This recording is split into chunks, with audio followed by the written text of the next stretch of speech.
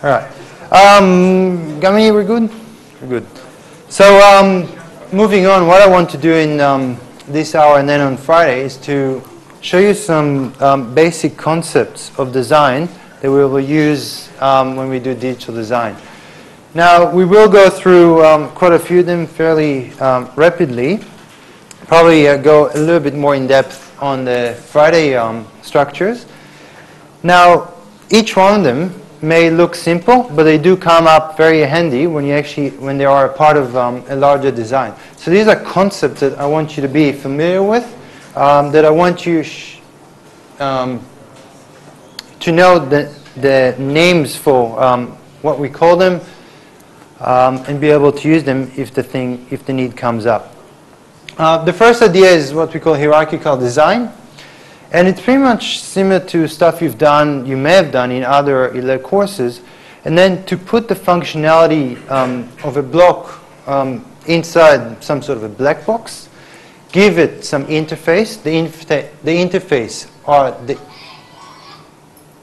inputs and the outputs of the block, and then specify what the function of this block is. Now, the idea is that you can if you need to use the same functionality a few times in your circuit, you might design it once, enclose it in some black box, say these are the inputs and the outputs. This box here, that's what it does, that's its functionality. And then you don't care about the internals any further than this. From now on, you can take this block here and what we call instantiate it several times in your circuit, to pass whatever signals you want through this functionality here. So the example of the BCD2X3 function that we implemented before, we might take the circuit, implement it, surround it by a black box, say the inputs are A, B, C, and D, which are the BCD code. The outputs W, X, Y, and Z are the XS3. And the functionality of these blocks for whomever wants to use it out there is pretty much BCD plus 3, so BCD to XS3. Now, as an example of when such design might come in useful, is if we design a 4-bit equality comparator. Now, in this comparator, we need to take 4 bits, or 2 numbers of 4 bits each, A3 to A0 and B3 to B0. And then output a 1 if those 2 numbers are equal to each other, and output a 0 if they're not. Now, one way of doing this is to draw a truth table for all the possible combinations. So we have 8 inputs because we have 4 bits for A, 4 bits for B, and we end up with 64 different rows for the truth table, which is not really what we want.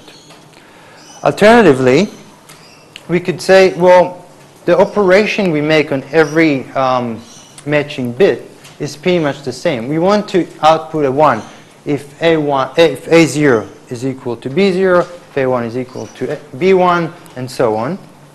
So we can design those blocks here that only compare the individual bits, so A0 to B0, and then each one of them will just output whether those 2 bits are equal to each other, and then have another block here that will take those 4 inputs, and only if all 4 of them are equal to each other will then output a 1 at the output.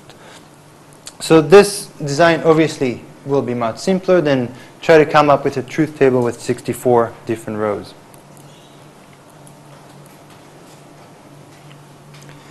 So for this implementation here, I will define that each comparison between 2 matching bits, I will call the function n, will output a 0 if they are matching, and output a 1 if they're not matching.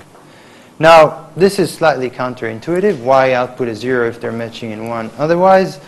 The reason for this here is just because I wanted to be consistent with the examples given in the book. So if you don't understand what I'm doing, you can go to the book, and this is how they show it there. But there's absolutely no reason why you couldn't design it the other way around, that output a 1 when they do match and output a 0 when they don't match. So going by this specification here, we know that if they do match, we want to output a 0. So it's those two entries in the truth table here, and either both of them are 0 or both of them are 1. And 1 if they don't match each other, which is just an XOR gate. An XOR gate is implemented in the structure that we saw before, not A, B, or A, not B. And if you want the circuit, this is how it looks like. Now, the next step, need to take all the inputs from those different comparators, for the 4 different comparators, and then output a 1 if all the bits are matching, and output a 0 otherwise. Now, because all the inputs will be 0 if everything matches, we will use a NOR gate to do this. The idea is if at least one of them is a 1, then the output of the NOR gate will be a 0, where if all of them are zeros, the output from the NOR gate will be a 1. Again, this is not the only way to do it. You can actually implement using an AND gate if in the previous stage you output a 1 if they match. But this is one way of implementing it. Now, putting it all together, we're going back to our comparator there. This is the block diagrams I showed you just before, where each one of them will compare the single individual bit, and then they all go through this comparator here. Now, the MX blocks, why MX? I don't know. That's what it's called. We'll implement the function A, X, or B for each one of these. And then the ME block will be just a NOR gate. It will take all the inputs and output the result there.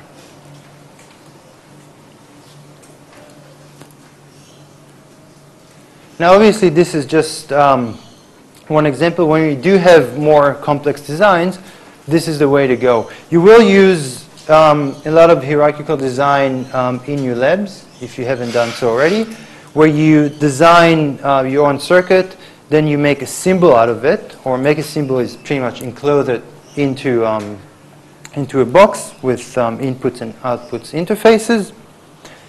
And then you can instantiate it in your circuit as many times as you want. One point that I do want to emphasize is when you do something like this, that you only need to design it once, and then you can use it many times. When the thing is actually implemented on the chip, the design will be duplicated as many times as needed on the chip, because each one of those blocks will probably have different signals coming to it. So it's not like it's only implemented once on the chip. It will be implemented a few times, but these will all be duplicates of the same internal core circuit. Make sense? Right. Questions about hierarchical design?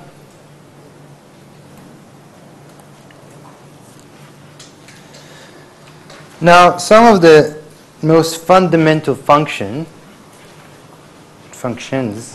you can do for single variables are those 4 functions here. Really, for one variable, you only have 4 different combinations of outputs you can implement. You can either implement the 0 fixing, so a function that will always be a 0 regardless of what your input is, which essentially will just be the function connected to ground. You can have a function called transfer, where f, the function and the output, is just equal to your variable. So essentially, it's just a wire, really. Or if you want to, you can put a buffer in the middle, depending on the case. You can invert the variable, so put an inverter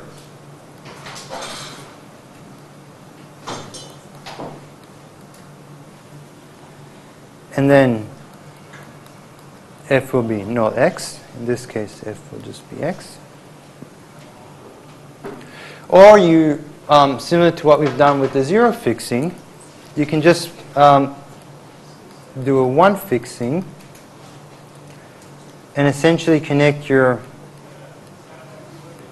f to VDD. So again, ignoring your variable altogether and always output a constant 1. Now, sometimes we will want to fix the functions to constant values. I just wanted to show you what we call them. Another concept that I want to introduce to you are the multi-bit variables.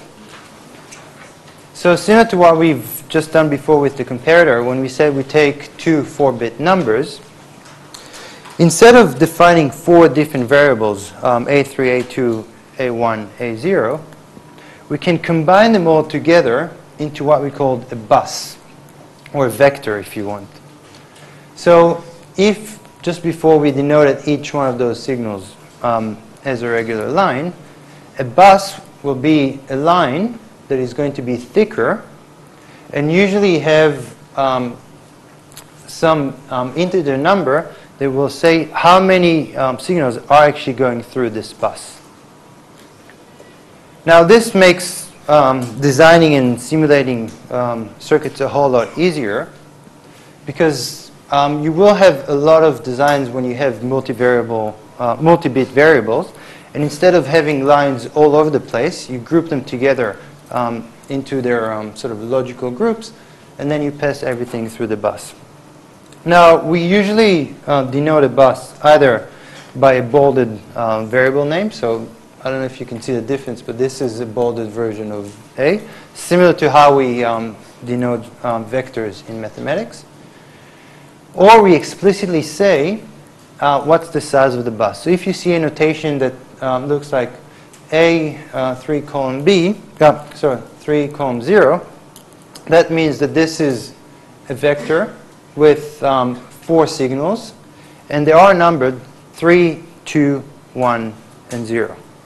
You will see later in the course when we talk about Verilog, you can actually go and define that the signals will be from 0 to 3. In different languages, you might see it, different notations. You might see something like A0.3. If you heard about VHDL, which is similar to Verilog, which is what we'll do, you might have something like down to 0, 3 down to 0. So different notation, but the idea is usually the same, that you have the variable name and then to show the indices.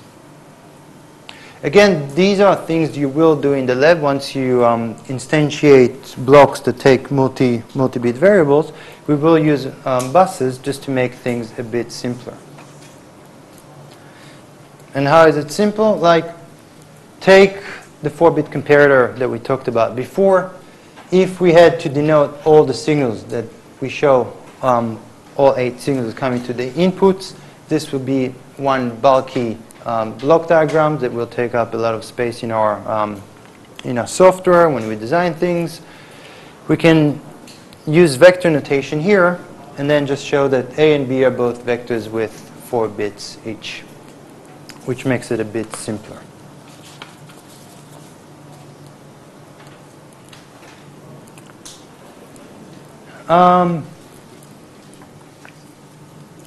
Another concept that we have is what we call enabling function.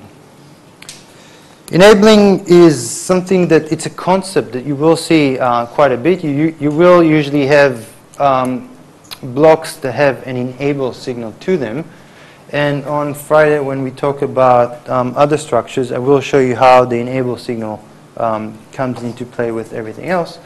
But the idea is that you can enable a block that will just make it operate as usual, or disable it, and then you will output some constant fixed value, either a 0 or a 1.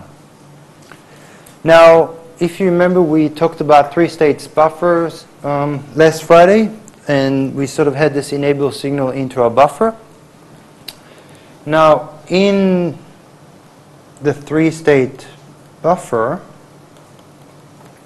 this enable signal here essentially cut out the output altogether, or made it a high impedance. This is not what I'm talking about here. In this case here, I'm talking about outputting a fixed value that's either going to be a 0 or a 1. So if the circuit or the block that I will talk about is disabled, I will get a, say, 0 at the output, not cut the output altogether. It's not the same thing.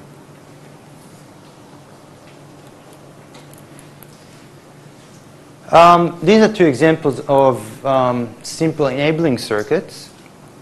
So in this case here, I do have a circuit that outputs a 0 when it's disabled, or just passes the signal A through when it's not disabled. So it's just a simple AND gate. If the enable is 0, the output F will be a 0 because ANDing anything with a 0 is a 0. If the enable signal is a 1, then essentially you'll get A and 1, which will just let A through. If I want to implement a circuit that outputs a constant 1 when disabled, then I will use an OR gate and invert the enable signal. And this will have sort of the same idea as the AND there, only it will output a constant 1 when disabled. Because when this is 0, meaning I'm disabling the circuit, this will be a 1. Anything ORed with a 1 will give me a constant 1. If this is enabled, this will be a 0, and then I have A or 0, and I will just get the output A at the output.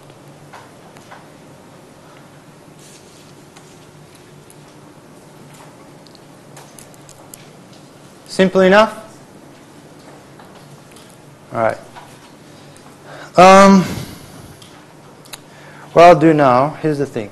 It's a bit too hot now, so maybe we should stop here. We'll continue.